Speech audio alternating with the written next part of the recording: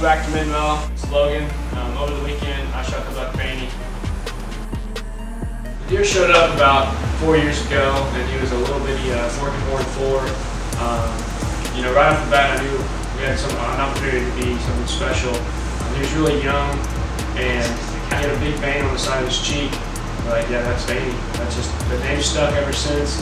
The second year we had him, he was a little 6-point, and then the third year he's an 8-point. He was scoring about 115. We're like, well, you know, wish he would go quicker. And then this year, checked him on game camera, didn't have him for the first couple of weeks, and then boom, here he was, unannounced, showed up, and we're like, wow, this is him. This is Veiny. Yeah, again, I'm just so excited you guys get to see their reactions of the buck and their first takes of him, because I know mine was special. I broke down. It's emotional. I don't know if anybody's ever shot a big buck and had all their buddies come on. I'm sure you guys have, but it's an emotional ride. And I'm so grateful that you know, all of our sponsors with First Light, and you know, my dad with Pure Country Builders and BMJ Builders and Spectrum Designs. Huge shout out to them. We couldn't be doing this without them. But I'm just excited for you guys to check out the rest of the video and share my story with you.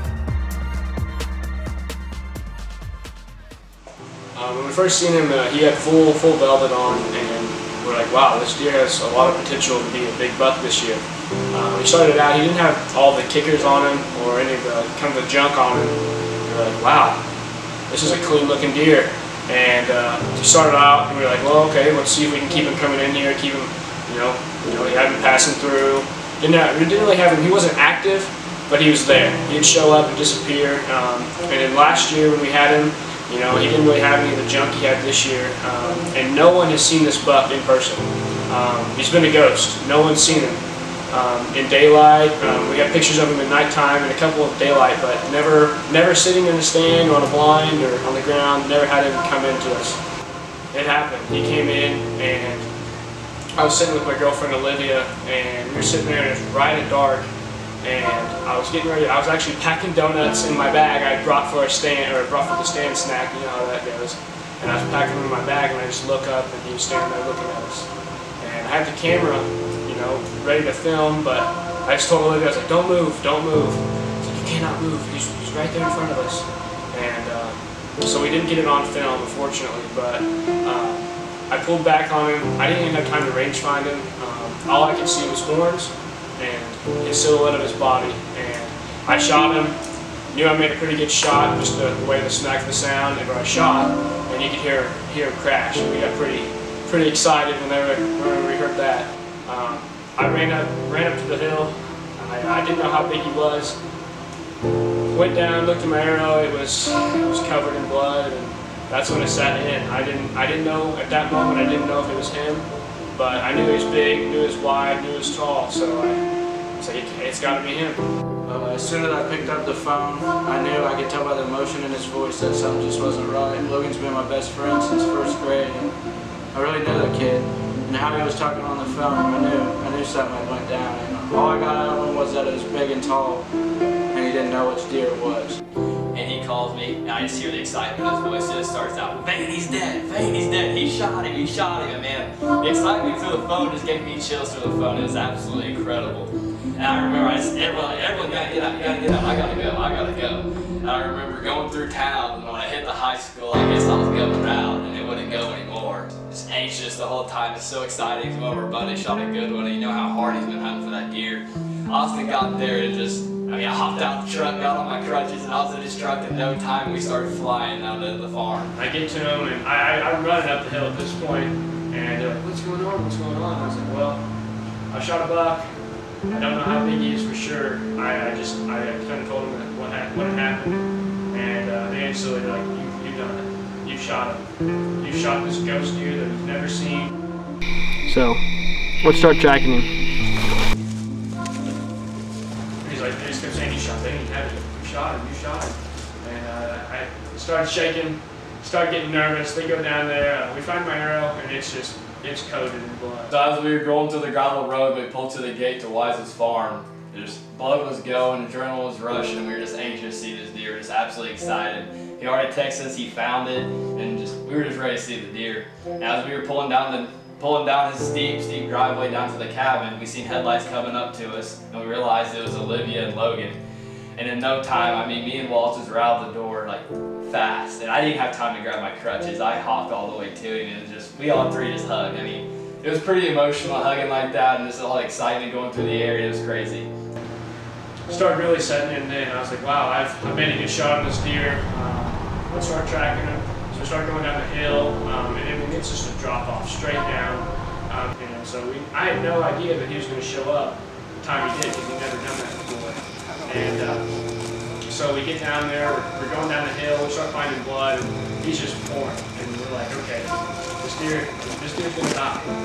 I just knew it. And we walked maybe 70 yards, and there he was. He was kind of laying down on a tree. Yeah, I think he hit that and crashed into the tree, and just heart started pumping. Got emotional. He had this grin on his face, and I said, he's killed something, Dwayne. He called me, he goes, I just shot one. He said, I don't know if it's Veiny or not. 15 minutes later, he calls me, he goes, Austin, it's Veiny. My name's Logan Wise. I just shot the buck Veiny. We've been hunting him down here for 4 years, and I got it done tonight. I'm glad I get to experience it with some of my buddies. It's emotional, but it's awesome. I've never felt this way in my life. Yeah, I mean, it was right at dark. All I could see was his antlers big and wide. We have another buck that kind of looks like him, but he's a little bit smaller, so I was like, well, I'm not gonna pass him up just in case it wasn't him, you know. Hill got to my dad and my brother-in-law, and they were standing up there. They had coming down to get me, and I already met him halfway, and I knew he was big, but I didn't know how big he was. And then we went down there, we followed him down there and got a good look at him, and he's been chasing this deer for a while. So him and Dakota flew down here, called Grant, and he brought his friend Cody here, and I'm just ready to get their experience and get their live reaction to seeing the buck for the first time. I was ecstatic. I didn't know what else to think. I was just like, I've done it. I've shot this ghost deer that we've never seen in person. The story of Veiny is finally came to an end, and we started going down there, and we wanted to get the reactions of it. We got it all on film, and I'm excited for you guys to see it. We got the Rage broadheads, and I bought the arrow from First Light Outfitters, so I need to go give Eric a hug. Yep. I can go down there and mark where he's at, just to give you an idea of how far you're going. We'll just, he knows where he's at. Oh yeah, we'll just follow him. Come off to your right. I will.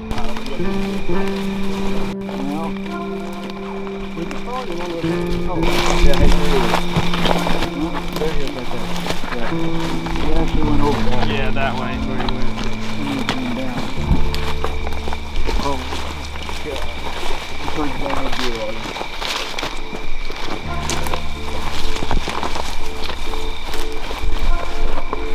Stag. He hit so hard that we had blood clear down there when he fell. There's actually a good blot of blood right behind Logan right there. That's him. Dakota broke his foot, so he's in the mule watching for the bear, but The bear comes down here. Here, I'll take that. I cannot believe you killed this deer tonight. Unbelievable, dude.